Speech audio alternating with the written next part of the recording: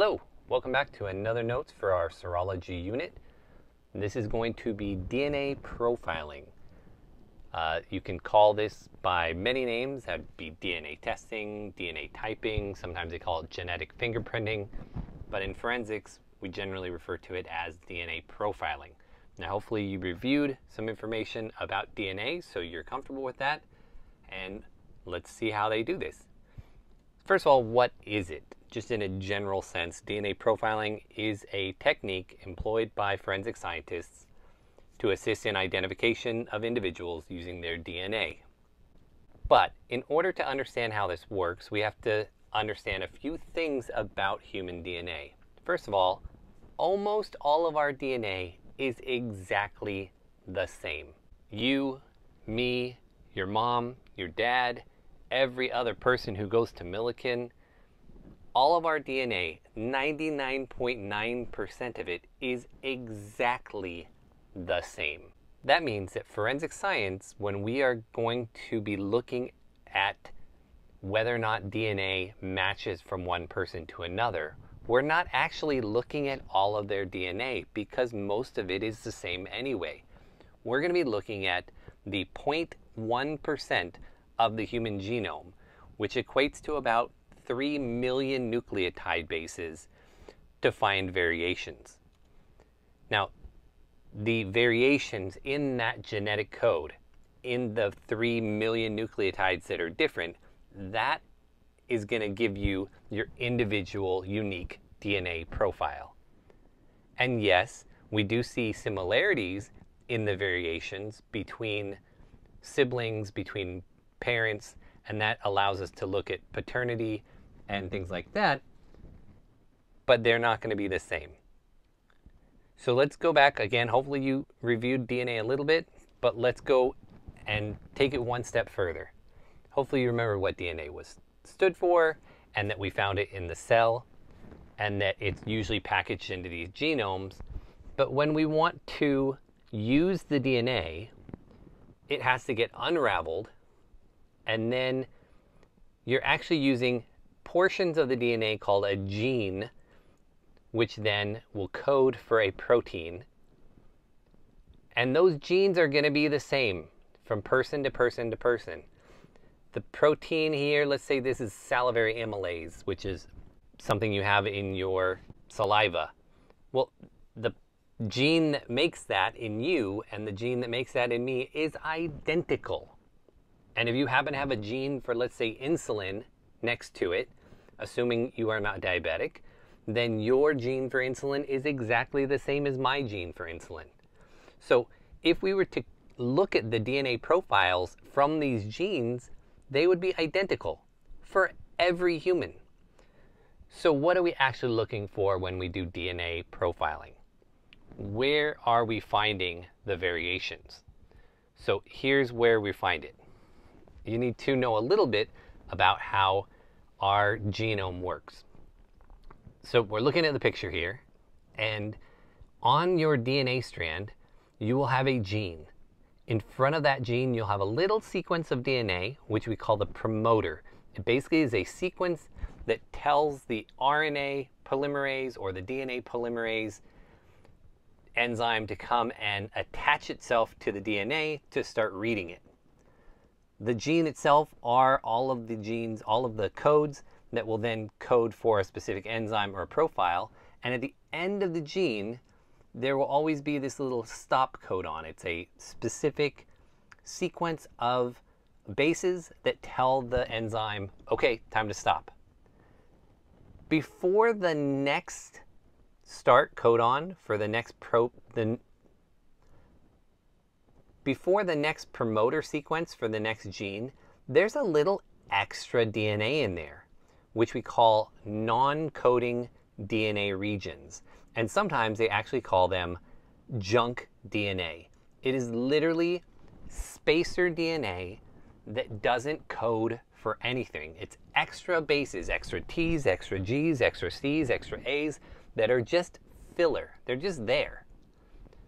It is in these sequences that humans have individual variation.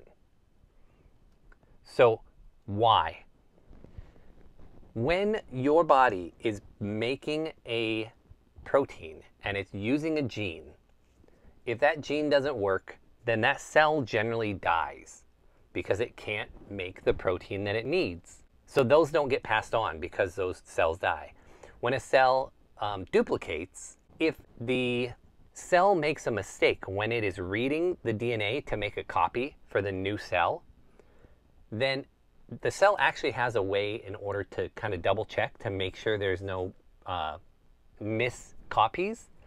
And even if we do miscopy and it goes through, we'll get a mutation, and usually that's a harmful mutation, and that will probably make that cell die.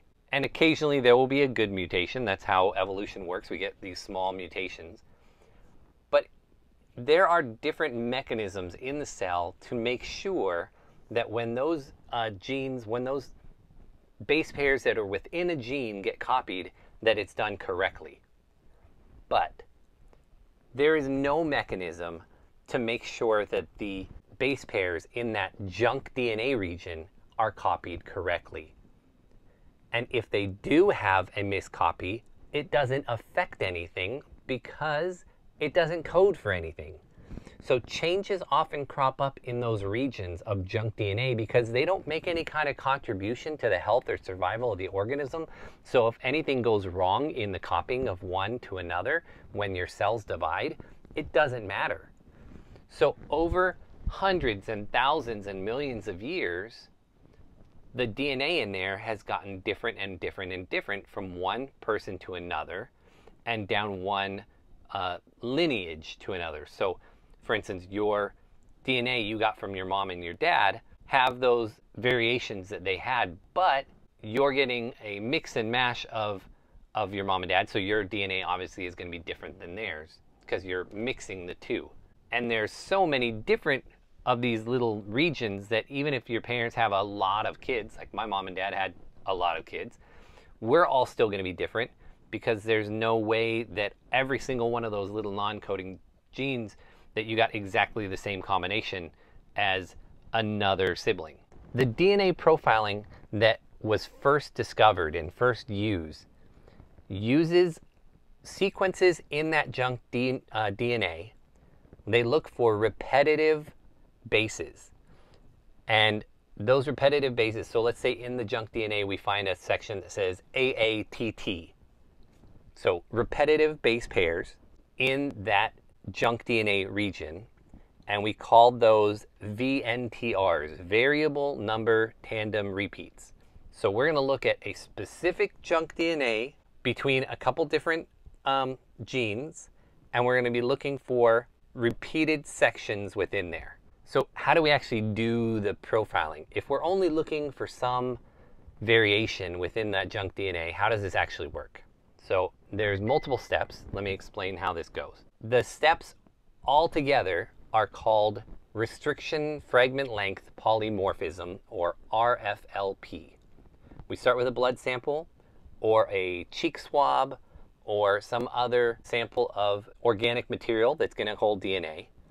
We are going to extract DNA from there, and we're going to take it through these multiple steps. So here are the steps. Step 1, get the DNA out of the cells. We're not going to go through exactly how that works. Just understand that all cells except for red blood cells and hair work for DNA extraction. Body fluids are also commonly used. Semen, blood, saliva, they all work.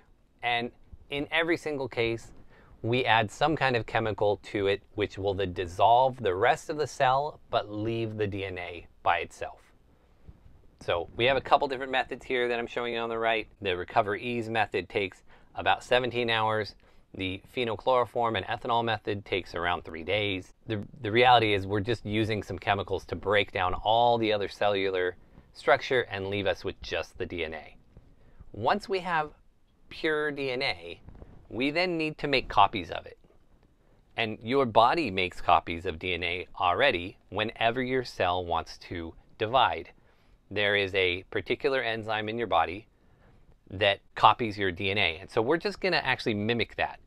We only need to get a tiny amount of DNA to get a DNA profile. And the way we do this is a process called polymerase chain reaction, we are going to take the DNA, we're going to put it into this vat, basically this little cup type thing that we're going to heat up, and we're going to add a bunch of extra bases, a bunch of adenines and thymines and guanines and cytosines in there, and we're going to throw this enzyme that your body already uses to make copies called DNA polymerase. And that DNA polymerase, because it's heated, it doesn't need a lot of activation energy, is literally just going to make copies of your DNA exactly like it would if it was getting ready to divide a cell.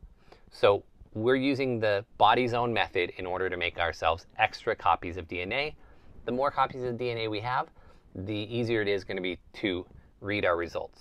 So we isolate DNA, we amplify it. Next, we need to cut the DNA up. And here is the key. This is the part that's going to tell us one person from another. We are going to use an enzyme in the body called a restriction enzyme. Now, we stole this enzyme from nature. There are several viruses and bacteria that the way they work, the way they infect a cell, is by hijacking that cell, injecting their own DNA into the cell, inserting their own DNA into the host DNA, and then making the host cell make parts. So we stole these restriction enzymes from viruses and bacteria that literally are designed by nature to cut our DNA up at specific spots in order to insert their DNA. Now, we're not going to insert any other DNA. We're just going to use their chemical scissors or restriction enzymes to cut up the DNA. They're proteins, and they basically act like chemical scissors. So since the DNA strands of two different people are going to differ because we have different base pair combinations in the junk DNA, the enzymes are going to cut the DNA at different places. It's going to create different lengths of DNA. Imagine I gave 3 people 100 feet of rope each, and I said, hey, I want you to go cut this rope however many times you want, wherever you want. And then we lined up all the pieces of rope in a line to see who had the longest piece, who had the next longest. I would bet that most people won't cut the rope at exactly the same spot every time.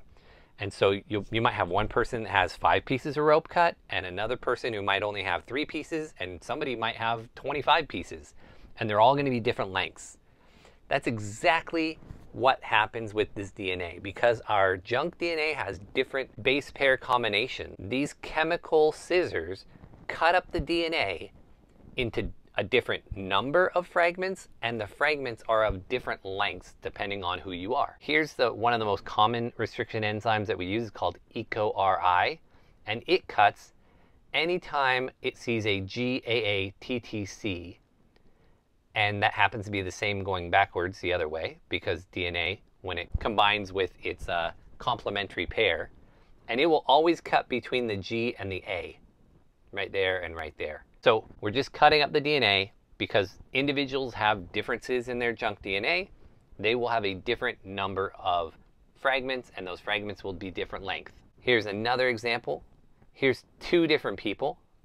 We are looking for EcoRI, again, GAATTC. It found that site, so it cut it right there. This one is a GAACTC. It's a different combination. So this particular chemical scissor doesn't cut. So here, this person has 1 large fragment. This person has 2 smaller fragments. Once we have the DNA all cut up, we're going to put it into a gel, and we call this electrophoresis. We put it on a gel, and we put an electrical charge on it. Now, DNA, by its nature, has a negative charge. And just like magnets opposite attract, we're going to put our DNA next to a negative electrode, and we're going to have it go towards the positive electrode. Now, I want you to think about when Disneyland used to be open. If you were at Disneyland and you were in a big group of 20 people and you wanted to get from one place to another, but everybody wanted to hold hands, it would take you a long time to get through that crowd because you're this really long chain of people trying to negotiate the crowd.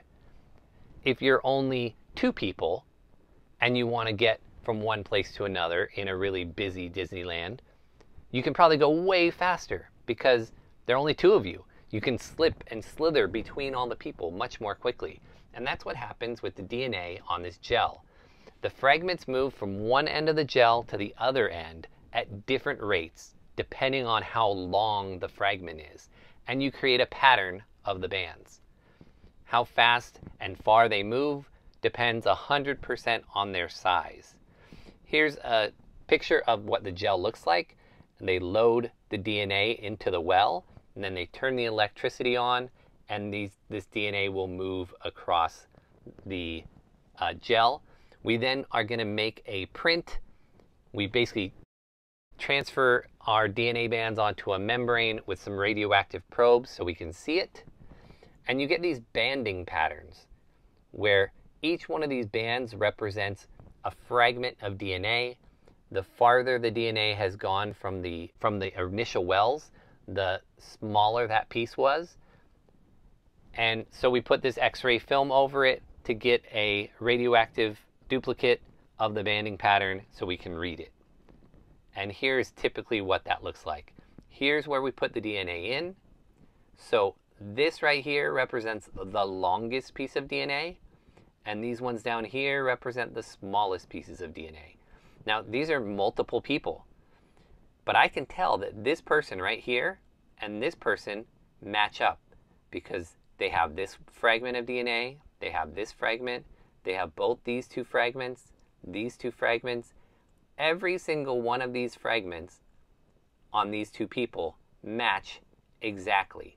They have the same number and they are the same length. The only way that that is a possible thing that could have happened is if these people's DNA was identical. Because that eco-RI, remember, we're not cutting up 100-foot piece of rope here. We're cutting up DNA that are millions and millions and millions of base pairs long. And we're looking for every single different individuality that have cropped up over generations inside the junk DNA. And it's going to make those cuts. And those cuts are going to be different for every single different person. You can see this person right here matches this person right here. Every single fragment of DNA is the same spot. They have the same number and at the same point in the gel. So let me show you how we would do this in forensics. Here's a blood stain that we found at a crime scene. And so what we look for is, do any of these people then match this scenario? So they all have this same thing. This is the initial well that we put them in. And we go, oh, well, Bob has this one, but he does not have that. And this one's a little off, and he's out. So Bob is out because Bob doesn't have the right banding pattern. Sue's missing one. She has this one, but not that one. Hopefully you can see pretty quickly that it's John. John has the only DNA profile where every single band matches up. If even one of these is wrong or doesn't match, then it's not John. It has to match exactly. So this method, again, is called RFLP, Restriction Fragment Length Polymorphism. It is the original method that we used for DNA profiling. They used this method from when DNA profiling began in 1986, and they used it all the way up until the early 2000s when they made an improvement. And next week we'll talk about that new way that we do it, the current method.